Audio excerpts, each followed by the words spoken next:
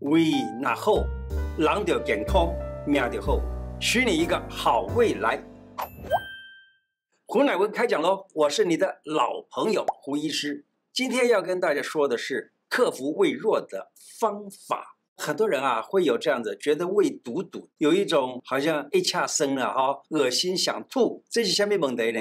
有3种不良的习惯会让胃酸分泌过多，让你的消化力和吸收力出状况。严重一点的还会发生便秘、胃炎、胃溃疡、胃食道逆流等等好烦的问题。第一种习惯，饿过头或暴饮暴食。如果你的先生或太太是做业务的，或是在公司担任比较重要的职务啊，为了变业绩，为了养家、缴房贷、存小孩的学费，常常就会3餐不定时，不是饿过头嘛，就是暴饮暴食。结果呢，消化不良，时间一久就容易胃发炎或者是胃溃疡。你们看哦，最好是调整到定时定量。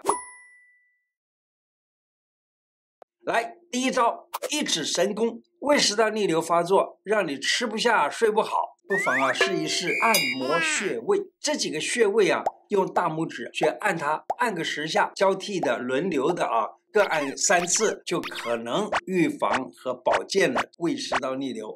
这3个穴就是哪几个穴呢？叫做内关、神门、足三里。它的功效就是降低打嗝啊，就会让打嗝停下来。泛酸，还有呢，也可以帮助活血止痛。内关跟心包这个地方有关，就是跟这个心附近啊，心区有关。所以呢，只要是心脏的毛病，你都可以扎内关穴，或者胃贲门这个附近的不舒服，也都可以扎内关这个穴，可以很快的使心区获得缓解。然后呢，再来看神门穴干嘛？神门穴主要的作用就是能够让人安静心神，所以这2个穴合在一起呢，一个是治心虚，一个安静心神，再加上足三里穴呢，它是善治胃中寒，就是治胃里头的寒。你就在足三里这里刺激了以后，一温胃了以后，就可以治胃酸过多。内关穴在哪个地方呢？告诉你，它在手腕后面3个指头的长度的位置，在这个2个筋的中间，这里呢，你这样子轻轻压按，这就是用拇指来压就可以了啊。神门穴呢，也是在手腕，但是呢，是手腕的横纹上，在小指跟无名指之间的这一条线的延续上头，跟这个手腕交汇的这一个穴道，这个叫神门穴。神门穴啊，扎针的时候会感觉到麻麻的感觉，但是用手按的话呢，是觉得酸酸痛痛的感觉，但是酸比较多。足三里穴在外膝眼啊，这膝眼有2个，就是内膝眼、外膝眼，在这个外膝眼往下4个指头的长度那个位置，那你可以用手呢这样子轻轻的捶它也可以啊，轻轻的这样敲一敲，那这样子就可以得到刺激。当然也可以用大拇指去这样子按压也行。还有呢，甚至于你可以用你的脚跟，左脚跟压右边的足三里，或右脚跟压左边的足三里，这样子也都可以得到足三里的刺激，以至于有疏解这个胃酸的作用。我是胡乃文中医师，深耕中医领域近40年，这些年我整合中西医的优势，将日常养生观念带进大众视野。但碍于节目能分享的始终有限，因此我特别设计这堂课，想和你分享我的诊疗心法，从5大面向带你探讨深层的病因，并透过日常方法缓解不适，全方位调理健康。不论是身体问题、急症或情绪困扰，你都能从中医的整体观找出顺应体质的自救方法。我是胡乃文，我在知识卫星邀请你和我一起从中医的脉络找回身心的平衡。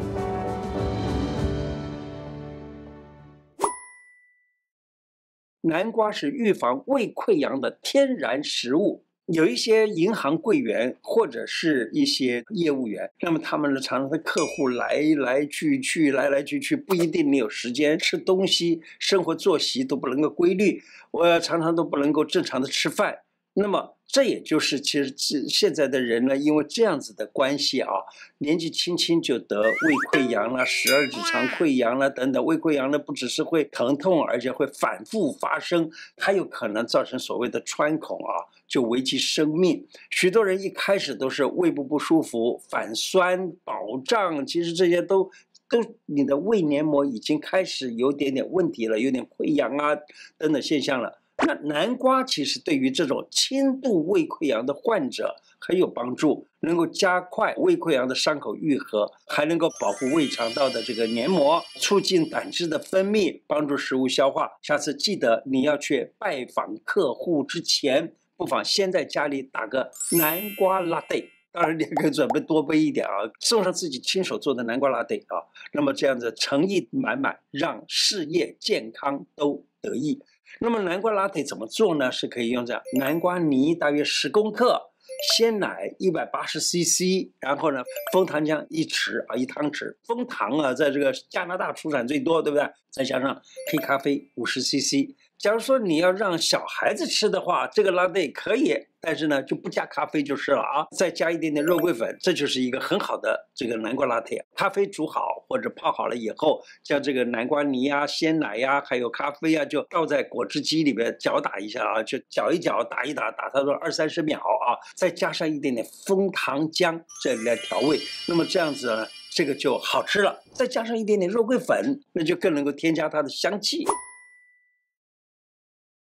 中国式的这种南瓜的吃法，小米南瓜粥，在明朝啊有一个叫做《医学入门》这本书里头记载，他说：晨起食粥，推陈出新，利格养胃，生津液啊，令人一日清爽，所补不小。也就是说，粥是很好的。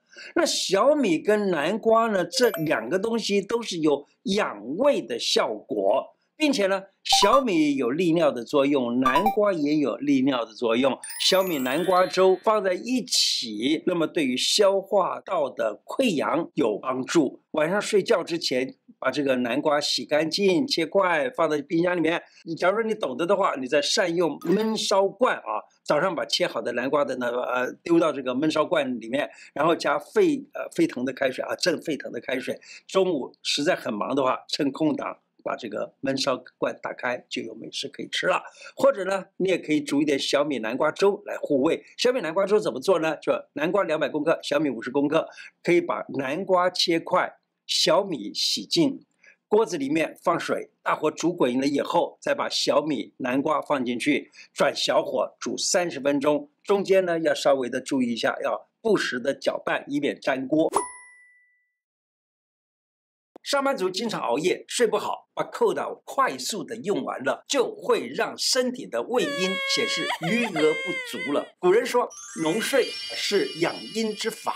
如果一个人经常睡不好，就容易暗耗阴液，常会觉得胃啊隐隐作痛，或者是闷闷胀胀的，就是有一种说不出的那种不舒服，就好像有个气球或一个大石头堵在胃里头，可是摸上去呢又没有任何东西，常常不想吃东西或者吃得少。还是奉劝大家尽量的早睡早起，不要熬夜，精神好，专注力又高，工作效率也会提高。来做一个养阴大米粥，好睡又养胃。例如利用周末啦，利用任何的这个放假的时间啊，我们可以熬大米粥，一般30分钟就煮熟了。但是我们不是要这样子，要煮烂，要熬1个钟头以上啊。然后呢，再喝这个米汤上面的米油，这个米油能够起到很好的养阴效果。这里讲一个在台湾民间非常流行的一个汤方，这个汤方呢就是四神猪肚汤。猪肚就是猪的胃，我们中医很有趣的地方啊，用猪胃治胃病，用猪心治心病，这是以形补形，非常有趣。猪肚半个，再加上茯苓、薏仁、芡实、莲子、山药，这几个东西呢，说起来就是四神汤多了一个薏仁。这个薏仁啊，它有一个最大的好处，就是能够软煎。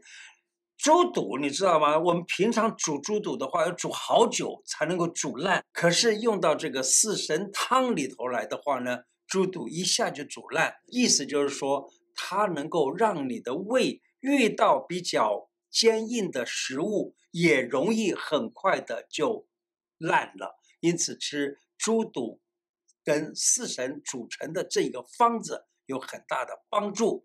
除了薏仁以外呢，茯苓可以利水可以治脾湿，也可以治肾的毛病。茯苓加山药，它呢可以补肾，然后利肾水，而且呢又补脾，再加上芡实莲子，这也是管这个脾胃的，让脾胃消化变得更好。四神汤我在其他的一集里头也已经谈到过。假如你想要知道更多四神汤的功效的话，就点那一集来观赏。职场新鲜人常常晚睡，起得又晚，时间来不及，经常不吃早餐，到了周末又赖床，然后呢直接睡到中午吃午饭，长期不吃早餐，我告诉你，胃酸过多、胃炎、胃溃疡等等胃病就自然来找你报到。不仅如此，而且呢，胃长期处于饥饿，久了胆结石也可能来了。胃溃疡它是属于胃管痛、嘈杂。嘈杂台语就叫周周啦，就嘈杂，还有呢吞酸等等的这个范围。5分钟护胃茶，用四君子茶。跟大家讲这个四君子茶，四君子汤就是人参、茯苓、白术、甘草。你这里呢可以用党参来代替人参，党参2公克，茯苓2公克，白术2公克，甘草1公克少少的量就好了。假如说你可能的话，你加一点点陈皮，加点陈皮呢，这个就叫做益功散，或者叫做五味益功散，五味药的这种益功散那你常常喝这样子的茶的话呢，气被排得干净了，而且呢胃也会舒服很多。怎么煮呢？其实很简单，就是把材料放到锅子里头，加800cc 的水，加热煮滚，差不多5分钟就可以关火焖一下，温热的时候服用。可以在家里煮好，并且放在保温瓶里面带到公司里面去喝，随时保护你的胃，帮助消化，而且改善脾胃气虚，还有增强免疫能力。平时呢放在常温喝也行。如果你是属于平常容易紧张、有压力的人，常常害得你胃痛，可以在四君子汤茶四君子茶里头加入佛手一点点，佛手大概放个4公克到6公克再加一点玫瑰花，玫瑰花大概放4、5朵，也是一样，800cc 的水煮，然后呢它可以疏肝理气，佛手可以理气玫瑰可以让人产生一种幸福感，而且还有女生呢也可以让你的身体里头的血液变得不那么淤阻，胃痛就可以好了。刚才讲的大概是1个人到2个人的分量护胃茶平时可以当茶喝，小孩也可以喝，但正在感冒的人呢就不要了另外还有一个食材就是高丽菜。高丽菜生的吃会甲状腺肿大，可是呢你把它煮熟了，它里头呢有一些个特别的元素，可以使胃溃疡、12指肠溃疡给改善。今天的内容就说到这个地方，请大家下载一个 APP 叫做干净世界。以后我会在干净世界放一些其他频道看不到的内容，小编也会把下载网址放在留言区。谢谢大家，拜拜。